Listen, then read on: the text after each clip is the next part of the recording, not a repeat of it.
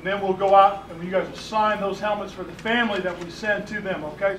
This Sunday, the Panthers have a unique opportunity to honor some of America's fallen heroes. It was earlier this week when head coach Ron Rivera addressed the team to tell them they'd be playing for more than just each other. You will wear the initials of a fallen soldier in the back of your helmet. Shortly after coach's message, defensive end Kony Ealy learned of the soldier he'd be playing for, senior airman Bryce Powers. Words can never describe one's loss. You know, he allows us to play this game, so I'm going to go out there and give him my all. And just like any other game, but it's more meaningful this week because of, in honor of him and in honor of the United States. Bryce died after the injuries he sustained in a car accident while stationed in Japan. He was just 21 years old. The phone rang a little bit before 7 a.m. and I knew that it was Bryce because that's when he called me. And when I answered the phone, it wasn't him. It was a female's voice telling me that he had been in a horrible accident and basically was on a respirator, and they didn't think he would live through the night. I almost thought I heard a thud on the floor. I don't know if the phone hit the floor or Kathy, or I don't know. It just all went crazy. So I knew I had to get her packed, get the paperwork, get the flight. So I was working on all that. So we got her. My job was to get her ready to go. He looked like he was sleeping, and I just kept waiting for him to wake up. He just looked perfect. Up until the end, I really believed he was going to get better. Bryce knew from an early age that he wanted to serve his country. You know, I spent 11 years myself serving in the Air Force as an ammo troop.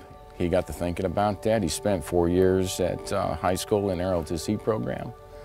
And the more he got into the military way of life, the more he wanted to serve. So he said, "Dad, I want to be just like you." And that's a good honor right there. Bryce's parents aren't the only ones affected by the loss. His younger sister Maddie saw firsthand how it nearly shattered their family. You know, I was still a kid when my brother was at first injured and then passed away, and now I'm in college and none of my friends know who my brother was. And whoever I'm going to marry one day, he's not going to ever have met my brother. And it's very weird to think about, and that in itself has created a new wound. And so time certainly doesn't heal. It gets a little bit easier, it gets a little bit different, but then you think, again, like, people aren't thinking of him, people don't know him, and that in itself is its own wound. Bryce is buried at Arlington National Cemetery, but his spirit is right at home. No one should ever be forgotten, and they should always live in your heart. I made the cross for him and put his plaque on it. I want to display that. I want people to know when you come to this place, there's a fallen hero here. The soldier and me kneeling to the cross to show our way of all those who have fallen, that we haven't forgotten you.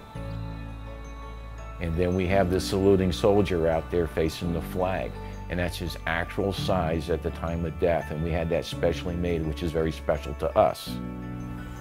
I love Yeah, we this. got a nice memorial here. He'll never be forgotten. Nope. We see him every day. And all who come here will always know him as well. On Sunday, the Powers family will be one of 46 families recognized on the field in honor of their loved ones. I'm going to be happy, sad, mad, glad. You know, I'm going to be teary-eyed. I'm going to be like, that ball hits that goal line, that'll probably when I'll cry. Because they did one for him. You just think how amazing that they even care. That they even care and that they want to be a part. Putting somebody's initials on their helmet, the NFL, I mean, it's just so amazing. It's huge. It's huge.